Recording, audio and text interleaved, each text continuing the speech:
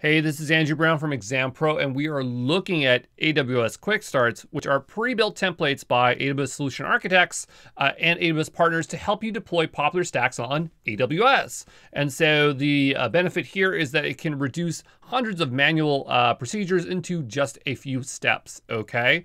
So QuickStart is composed of three parts. So you're gonna get a reference architecture for the deployment. So it's gonna be like an architectural diagram and descriptions. And then the actual QuickStart itself is just a CloudFormation template, and CloudFormation templates are used for provisioning multiple AWS resources. So it's going to automate and configure that deployment for you. And it will have also a deployment guide explaining the architecture and implementation in detail. Okay, so most QuickStarts or reference deployments enable you to spin up a fully functional architecture in less than an hour. Okay, so you can get operational pretty quick with these things. And on the right hand side there, you can see that I've cherry picked one out there from Annika, and that's one is for setting up an IoT camera connector, okay?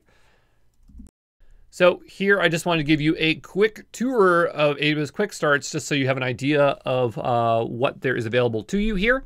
And so on the left-hand side, we have a bunch of filtration options to choose or to narrow down some nice templates here for us. And on the right-hand side, we already have some templates. So let's go into analytics here. And right away, we have one here by Cambridge Technology, which automatically deploys a clickstream analytics environment for you. So that sounds pretty cool. So if we just click into this actual quick start here, what we're going to see down below is that architectural diagram I was talking about, how or like a bunch of descriptions as to what it is doing. This stuff varies based on quick start templates, so don't expect to see the same stuff everywhere, but they'll generally give you instructions on how to deploy and then the costs or licenses involved. And so if we wanted to launch this, we go view deployment guide details maybe here. Okay. And oh, we got a big white paper. So this one's a bit different here. Sometimes the buttons are a little bit more clear.